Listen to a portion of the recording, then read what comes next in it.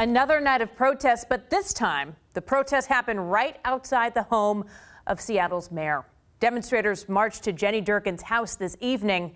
King 5's Tony Black is live in Seattle with more on what the demonstrators had to say. Tony, good evening. Good evening to you, Vanessa. Yeah, earlier there was a large crowd of people that were here at Magnuson Park, and we'll show you some video of that earlier today so you can get a look at the size of the crowd that was there. An organizer who you will hear from shortly says that this demonstration started at Magnuson, then was joined by another group that had been marching near UW. Councilmember Kshama Sawant was also here at this rally and spoke to the crowd, listing their demands and calling on Mayor Durkan to resign. Now, it is not clear when the decision was made or how it was made to make their way towards the mayor's home, but here's an organizer explaining the reason for doing so. We came down to Jenny Durkan's mansion to bring the demands of the movement and of the families who have been impacted by police violence to her doorstep, as she seems to not be able to hear our demands any other way. Now, Mayor Durkan's office gave us this statement, which I will read part of it to you now, saying, quote, Mayor Durkan and her family are in the state program to keep their address confidential because of the death threats mostly related to her work as Seattle's U.S. attorney under President Obama. Instead of working to make true change, Councilmember Sawant continues to choose political stunts. Tonight, she did so without the regard for the safety of the mayor and her family. The mayor was not even home. She was working at City Hall. Seattle can and should peacefully demonstrate, but should not put families and children at risk. And also in that statement, they mentioned that Mayor Durkan will continue to work with the leaders of the Black community. For now, here in Seattle, I'm Tony Black, King 5 News. Tony, thank you. Well, this morning, barricades were supposed to be removed from the area known as the Capitol Hill Organized Protest, or the CHOP. But tonight, those barriers are still there.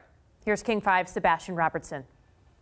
Good evening. Tomorrow marks 3 full weeks since protesters moved into what's called the CHOP. They've been successful in holding the ground and keeping SPD out. This morning, those barricades were supposed to be gone, but they're still there.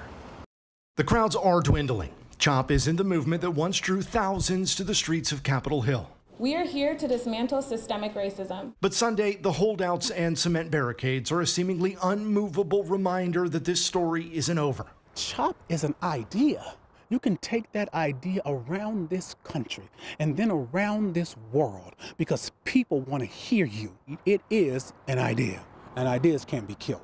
Anchored by the abandoned East Precinct, protesters have held 6 city blocks for nearly 3 weeks. A mostly peaceful protest that was at times marred by violence. But the violence creates a different narrative, where then people who are in authority have to look at it differently. 3 shootings in 4 days brought a change in tone from Seattle's mayor and police chief. This after 2 people were wounded, a teenager shot and killed.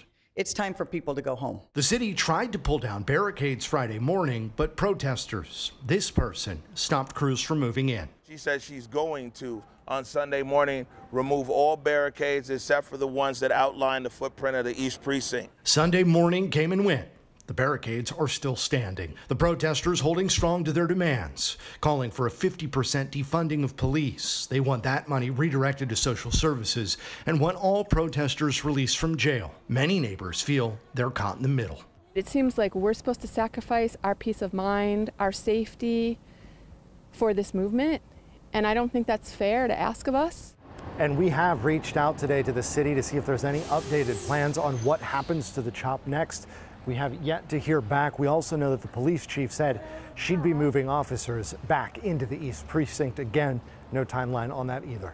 In Seattle, Sebastian Robertson, King 5 News. In Bellevue today, people gathered at the Prayer for Justice rally. Organizers say this was a way for people to show their support for Black lives and use their voices to speak out against racial injustice.